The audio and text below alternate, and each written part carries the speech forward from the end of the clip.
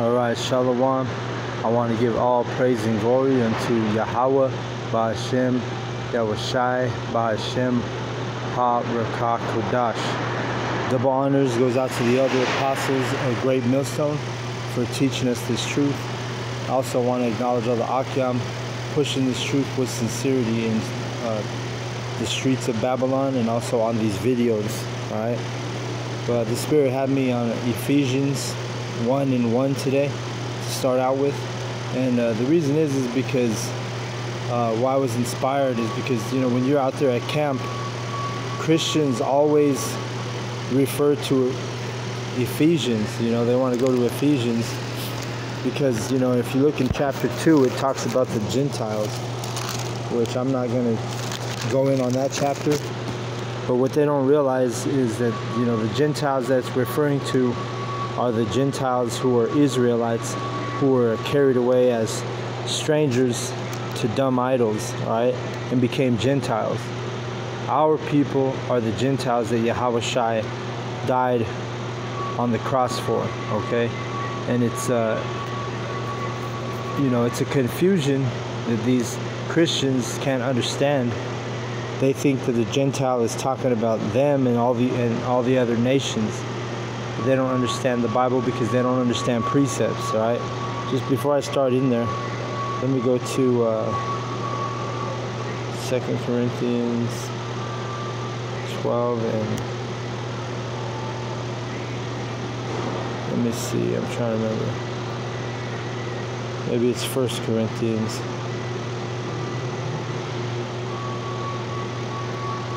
Yeah.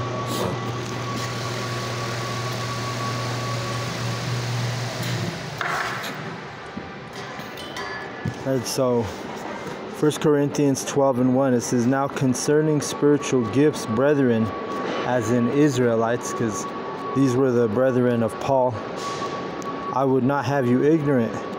Ye know that ye were Gentiles, carried away unto these dumb idols, even as ye were led." Alright, so that shows you that the Israelites became Gentiles when they were carried away captive, okay? Right now, all in America, the majority of the so-called Negroes, Latinos, and Native Americans are Gentiles, which means strangers.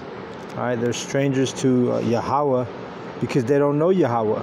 All right, they're too busy calling on the demon Jesus Christ. All right, which for you new people out there, because you know, you ask if we believe in Jesus Christ. Well, we believe in the Messiah, but we believe that Jesus Christ is set up by the Edomites, all right? And Yahawahshi is the true Messiah who died on the cross for the forgiveness of sins of the elect of Israel, okay? Who, you see, our people were Gentiles. All right, so let me go back to Ephesians, and let's start there again. Ephesians 1. It says, "Paul, an apostle of Yahawahshi, by the will of Yahawah, to the saints which are at Ephesus, and to the faithful in Yahawahshi." All right, so it says to the saints. All right, so you start the chapter, you start the book of Ephesians, and it says to the saints. All right, so now let's go to Psalms and 148 and 14. Because this tells you who the saints are. All right, so you Christians who want to bring up Ephesians, you know, all the time, you have to understand who the Gentiles are, all right, and who the saints are. This is Psalms 148:14. It says, "He also exalted the horn of his people, the praise of all his saints, even of the sons of Israel, a people near unto him. Praise ye Yahawah." So this verse tells you who the saints are. They're the sons of Israel are the saints, all right? Because that word children, it actually means sons in the Hebrew, all right?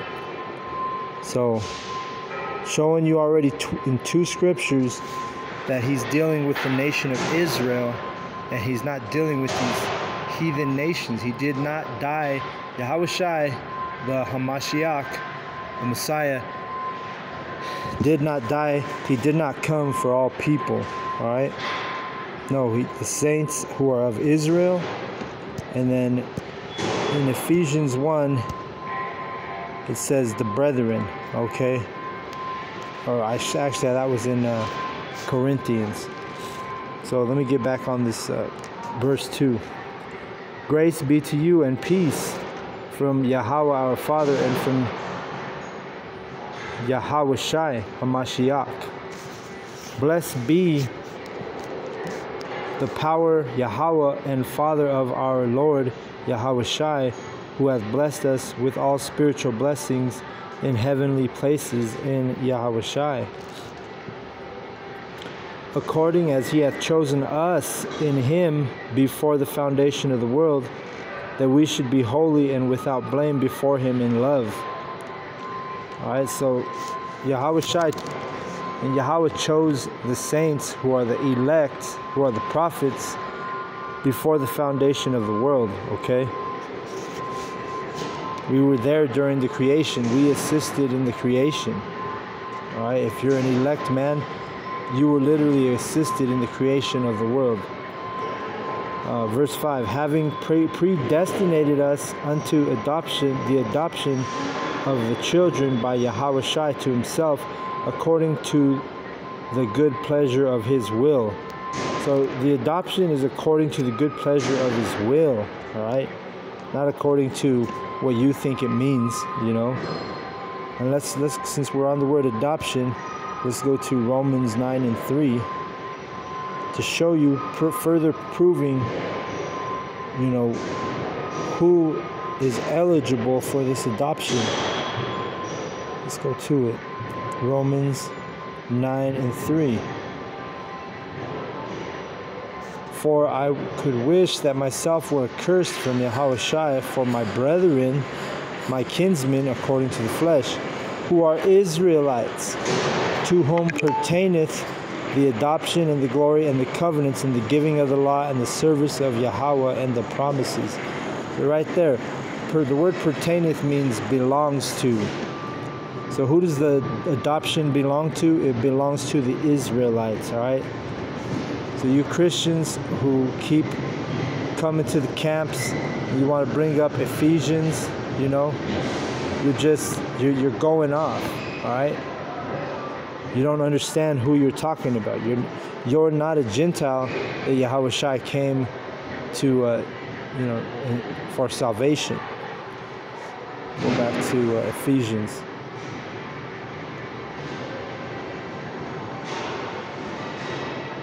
Verse 6. To praise of the glory of his grace, wherein he hath made us accepted in the beloved, in whom we have redemption through his blood. Who's we? Who's the we? The Israelites. I already broke it down in 4 or 5 scriptures showing you who this is talking about. The forgiveness of sins according to the riches of his grace, wherein he hath abounded toward us in all wisdom and prudence, having made known unto us the mystery of his will. See, it's a mystery, you know. So let's look up that word mystery.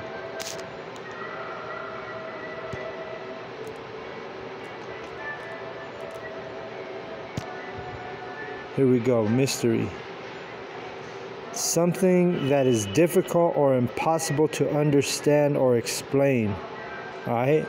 So this is the proof right here. It's this is difficult for you Christians to understand who Ephesians is talking about, because it's a mystery, all right? But it's a mystery only to you, because the men of the Lord have given the understanding of this knowledge of this truth, all right? We understand who the Gentiles are, which you do not understand who the Gentiles are. That's why you keep coming to the camps bringing up Ephesians, because it talks about Gentiles.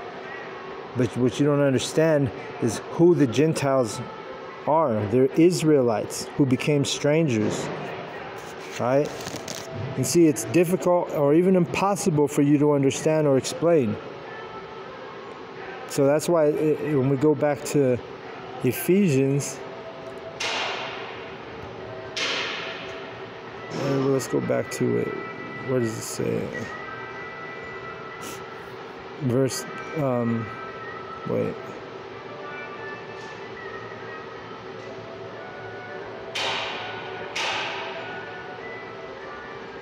Verse 9, having made known unto us the mystery of his will, according to his good pleasure, which he hath purposed in himself. See, so that word mystery, it's telling you, hey, it's difficult for you to understand. Sometimes impossible, all right? But this is showing you who, I've already showed you the verses on who this is pertaining to or who this adoption belongs to. It's the Israelites, the saints who are Israelites, okay? Like we brought out in Psalms and also in Corinthians, 1 Corinthians, all right? Let me see something real quick.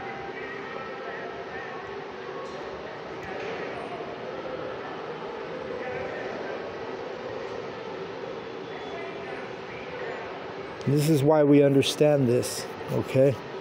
Because of Amos 3 and 7. Surely Yahweh thy power will do nothing, but he revealeth his secret unto his servants the prophets. All right, because that mystery is like a secret.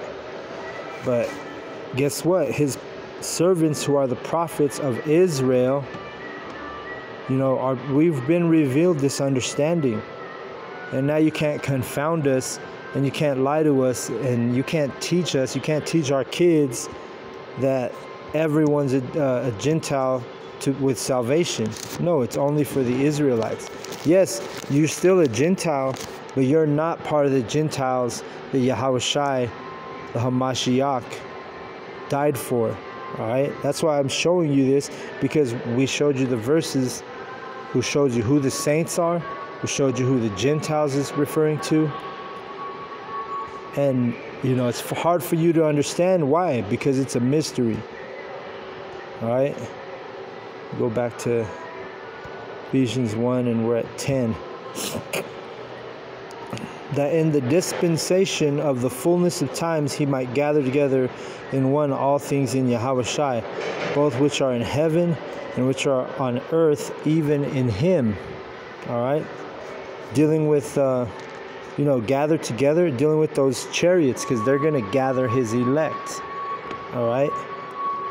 The chariots, Yahweh is going to say in Hebrew, gather mine elect. And those chariots are going to gather the elect and the 1/3 of Israel who hearken to this knowledge and to this truth. The ones who don't reject it, but receive it well. All right, so let's go to that verse. I got to remember where it's at. I think it's in Matthew, but I might be wrong. Gather mine elect. And that's why in the verse it says, okay, so it's Mark 13 and 27.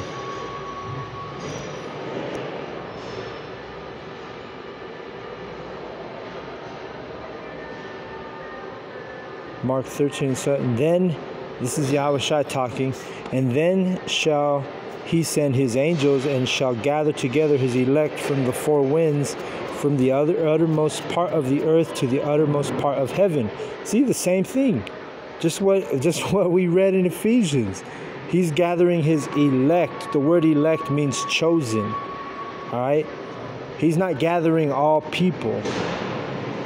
It says right here, and then shall he send his angels and shall gather together his elect from the four winds, from the uttermost parts of the earth to the uttermost parts of heaven. All right, and it's the uttermost parts of earth because why? Because there are Israelites scattered all over the earth. In every single nation, it's a curse. We were cursed by the Heavenly Father, Yahweh, by Hashem, and that's why we've been scattered everywhere. That's why he's got to gather us from the uttermost parts of the earth and the uttermost parts of heaven. So now when we go back to Ephesians, And we go back to verse, was it 10? Yeah, let's read it. That in the dispensation of the fullness of times he might gather together in one all things in Yahawahshi, both which are in heaven and which are on earth, even in him. The same thing we read, but that's that gathering. It didn't say gather everybody. It said gather his elect. So that's how you know these Gentiles in Ephesians is dealing with his elect. It's dealing with his people. It's dealing with his brethren who are Israelites according to the flesh. Sick and tired of you Christians coming to the camps and bringing up Ephesians, and you don't have no understanding on this chapter, on this book of Ephesians. All right. Verse 11. In whom also we have obtained an inheritance, being predestinated according to the purpose of him who worketh all things after the counsel of his own will. All right, let's go to Hebrews for a precept.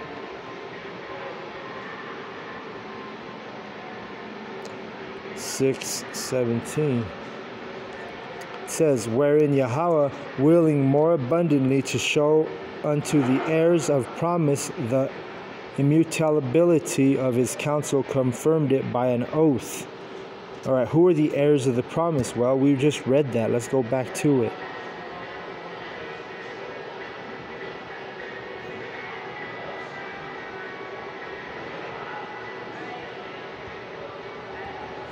So we know about the adoption. We know about the promises. Because who are the heirs of the promise? We got to get it out. It's actually here in 4. Okay, start at 3 again. For I could wish that myself were accursed from Yahawahshi for my brethren, who are the Israelites, my kinsmen, according to the flesh. His kinsmen are the Israelites.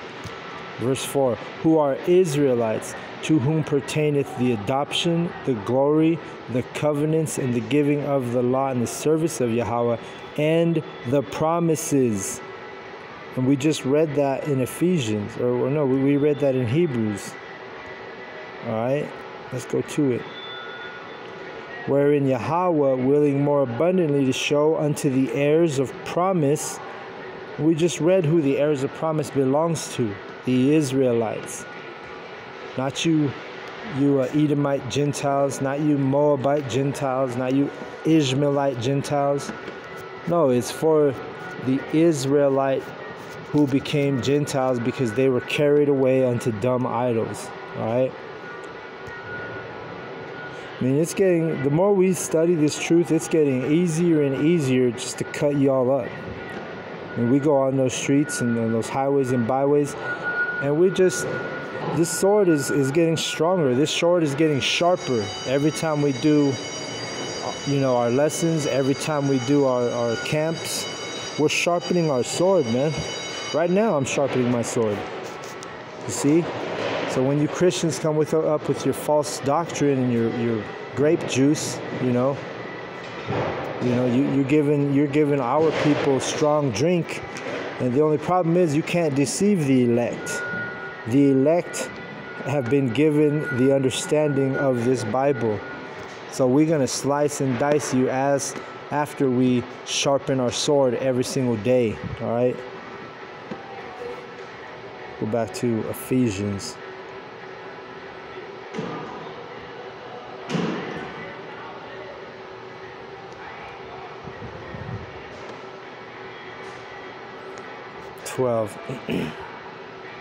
One and 12, that we should be to the praise of his glory, who first trusted in Yahawahshi, in whom ye also trusted, after that ye heard the word of truth, the gospel of your salvation. Whose salvation? Israel's. Who belongs the promises to? Israel. Who does the adoption belong to? Israel. Who does the servant of God? Israel. All right? So quit coming with your weak ass false doctrine, because we're going to slice you up, man, with this sword that we sharpen daily. Sick of it, man. I'm sick of these Christians coming up thinking they can speak over us at the camps, thinking they could come up to us and try to break down our Bible, you know. They think that they could use our weapon, you know. No, you can't use our weapon, man. That's why we slice and dice you in the streets. This is verse 14, which is the earnest, or actually I skipped 13. Or let's just read 12. That we should be to the praise of his glory who first trusted in Yahawahshi, in whom ye also trusted. After that ye heard the word of truth, and the gospel of your salvation, in whom also after that ye believed. Ye were sealed with that Holy Spirit of promise. Who was sealed? The elect of Israel was sealed with the Holy Spirit of promise. That's why when you Christians come up to the camps, you know, you make no sense. You can't back it up. You won't even last at the camp. You'll get pissed off and you'll be in your emotions before we could even break it down for you, you know. That's what's nice about the lessons, is we get a chance to break it down in depth. And then, you know, the people who are willing to see these, or who are meant to see these videos, will watch them and they'll learn. All right? Verse 14, which is the earnest of our inheritance until the redemption of the purchased possession, unto the praise of his glory. All right, and what is that purchased possession? That's the nation of Israel, the chosen, the elect. Verse 15, wherefore I also, after I heard of your faith in Yahawahshi HaMashiach, and love unto all the saints. And we told you who the saints were. That was Psalms 148:14. The saints are Israelites. Cease not to give thanks for you, making mention of you in my prayers. That Yahweh, our power, HaMashiach, Yahawahshi, the Father of glory, may give unto you the spirit of wisdom and revelation in knowledge of him. And see, this is wisdom, you know. It's wisdom when you're able to understand who the true Gentiles that Yahawahshi died for. Alright?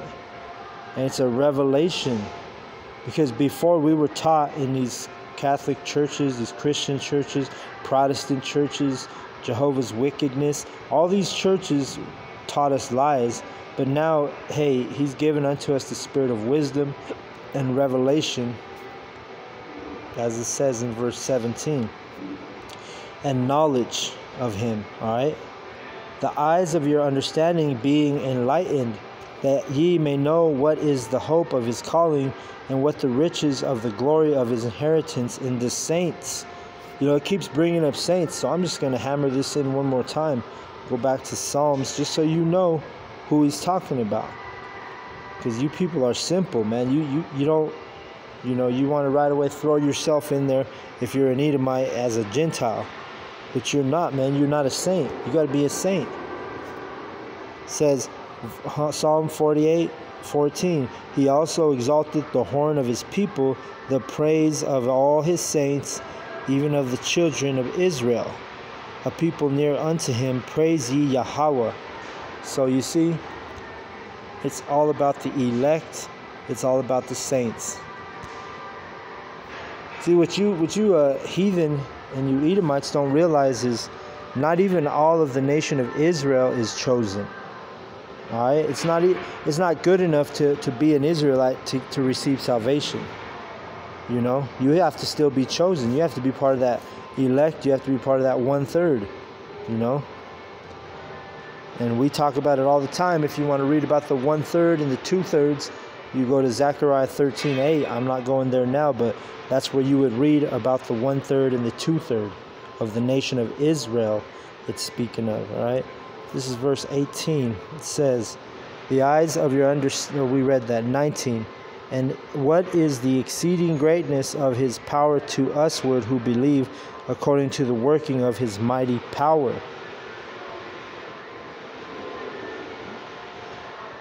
See, so there's only a few that believe, because a lot of you 2/3, a lot of you Israelites, or I should call you Jakes, You believe that the white man is a Gentile who has salvation. That's why when we read that where it says, verse 19, power to usward who believe. All right, you can't believe that the so-called white man has salvation because you know now you don't believe. If you believe the white man does not have salvation because of what I've just broken down, then that's a step in the right direction. Now you believe the truth according to the working of his mighty power. Verse 20, which he wrought in Yahawahshi when he raised him from the dead and set him at his own right hand in the heavenly places. All right, let's go to real quick to Mark for a precept. Mark 16 and 19. So then after the Yahweh had spoken unto them, he was received up into heaven and sat at the right hand of Yahweh. So it's just going into that the same. Let me see, go back to verse 21. Far above all principality and power and might and dominion and every name that is named, not only in this world but also in that which is to come, and hath put all things under his feet, and gave him to be the head over all things to the church, which is his body, the fullness of him that filleth all in all. All right. But with that, I want to give all praise and glory unto Yahweh, B'Hashem, Yahawahshi, B'Hashem, Ha-Rekah Kodash. Double honors goes out to the elder apostles, a great millstone for teaching us this truth. Also want to acknowledge all the Akim for teaching us this truth. Or all the Akim who are out there pushing this truth with sincerity. Shalom to the elect.